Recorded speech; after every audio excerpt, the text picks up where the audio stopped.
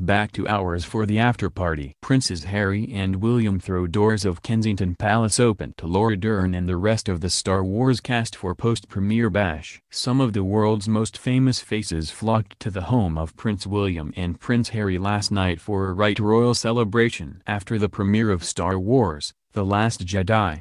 The Duke of Cambridge and his brother attended the big bash at the Royal Albert Hall, having made cameos in the film, which is expected to rake in hundreds of millions of pounds at the box office.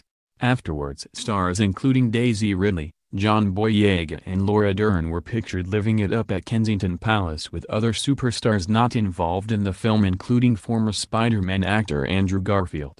Thousands of tickets have already been sold for the film in the UK, which is one of the most anticipated movies of the year and is officially released tomorrow.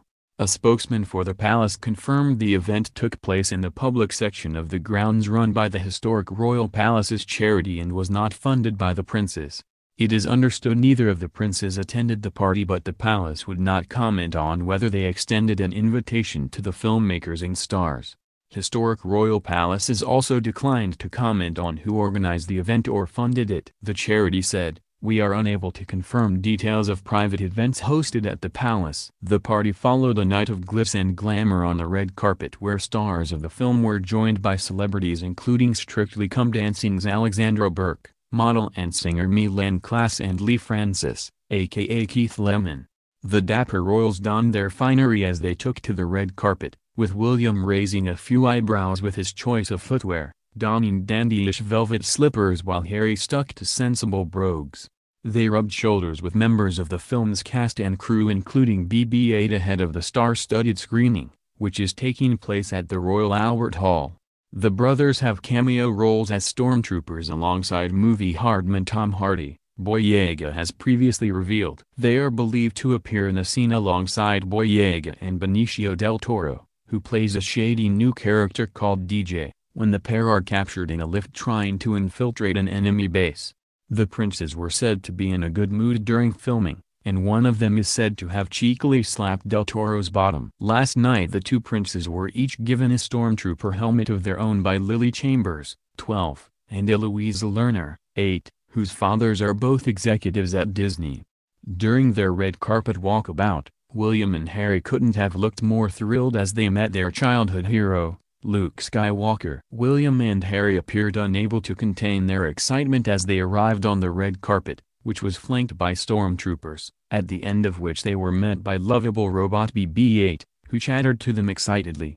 Both princes are huge fans of the films and in 2016 toured The Last Jedi's Pinewood Studios set. During that visit, William admitted that he was total Star Wars geek, and he and Harry couldn't hide their delight as they got to pose with Luke Skywalker, actor Mark Hamill, and Chewbacca, played by Judas Suotamo.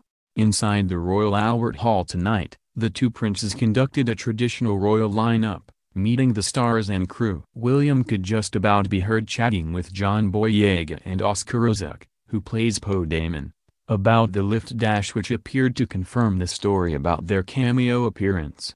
The premiere was hosted in aid of the Royal Foundation, with more than 400 young people, military veterans and volunteers who have taken part in the charity's programs attending the event, as well as some of the families affected by the Grenfell Tower disaster.